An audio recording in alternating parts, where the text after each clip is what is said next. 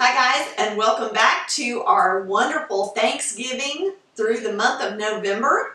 And as you know, if you've seen the videos before, you know that I am sharing with you all of my family's favorite Thanksgiving meal dishes and recipes. And today we are going to do a recipe that I love and I've been making for years and years and years called Grandmother's Famous Cranberry Bread.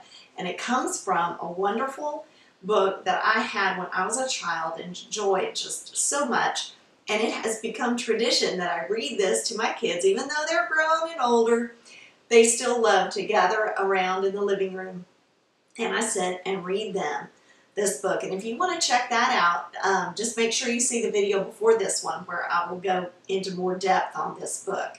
It's so much fun. On the back is the recipe for Grandmother's Famous Cranberry Bread. And so that's what we're going to make today.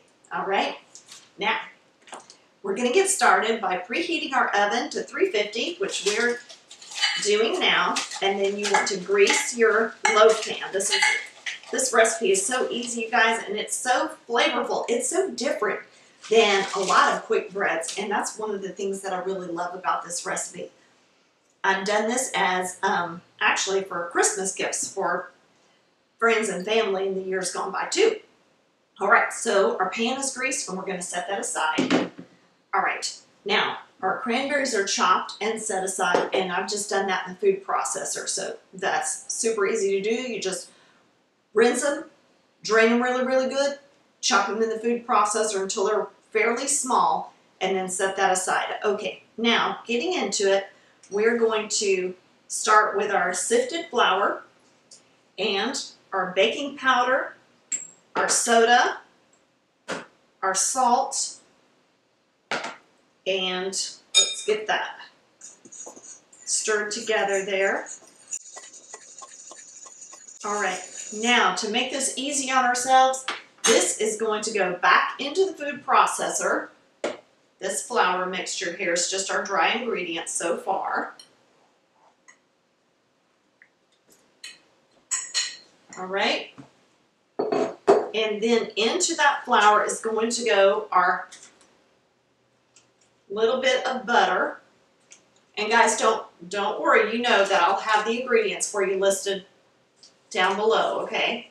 So if you didn't catch everything that was going in, don't sweat it, okay? Now, that's going to go in there, and I just like to get it going, coated with the flour before I get it started with the machine. All right, lid on, and we're just going to pulse that in.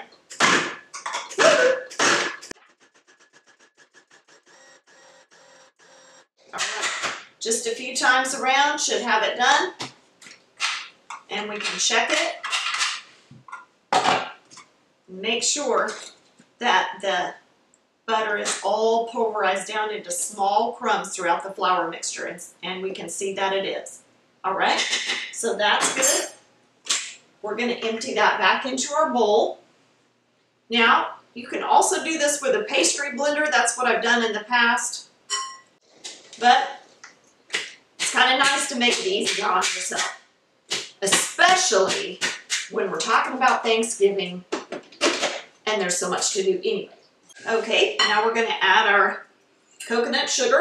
And guys, remember, if you want to use white sugar in this, that's what the recipe actually calls for. So that's going to work beautifully for you.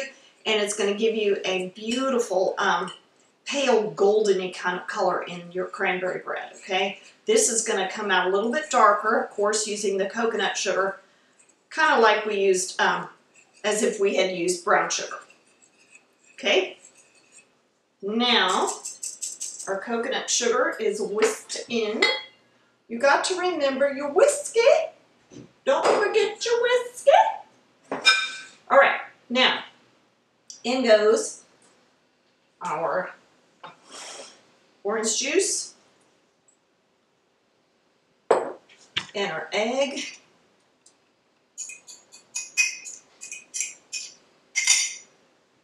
And our orange zest. We're going to beat that in.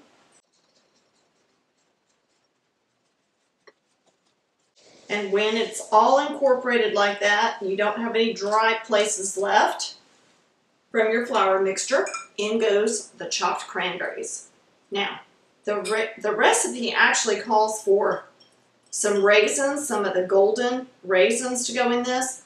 My family doesn't really care for raisins that much, or not everybody does, so I usually leave the raisins out and just go with the orange zest and the cranberries for the fruit and the flavor.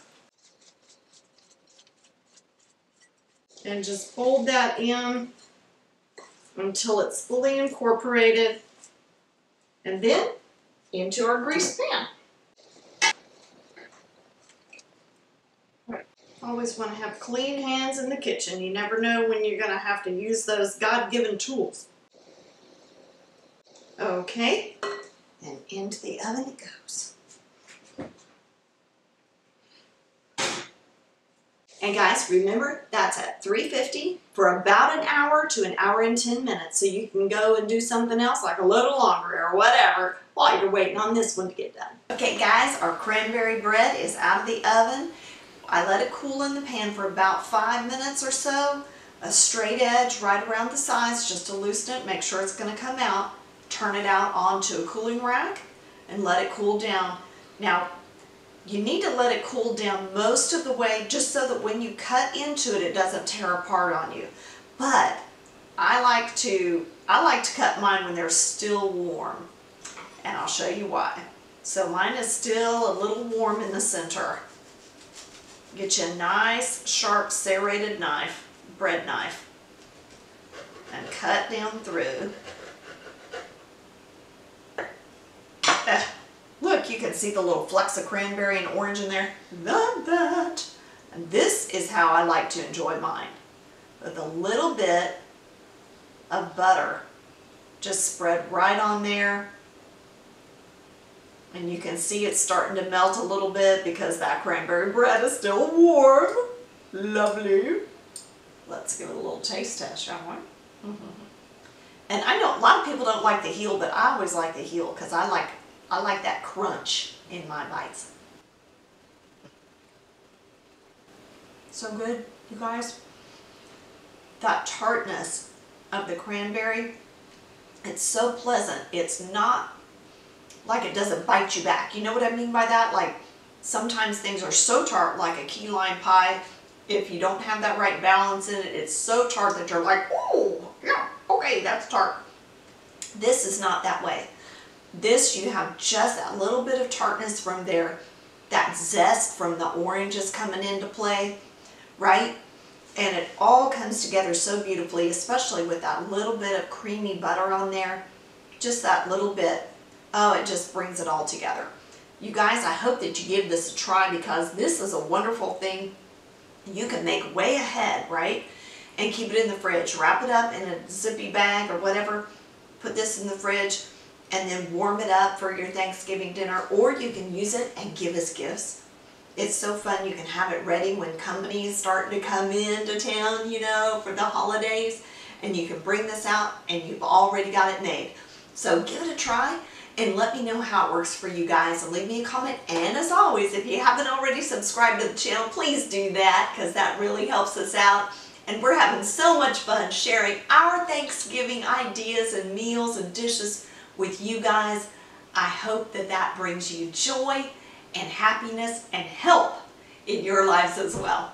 So we'll see you next time on Things Tina Does.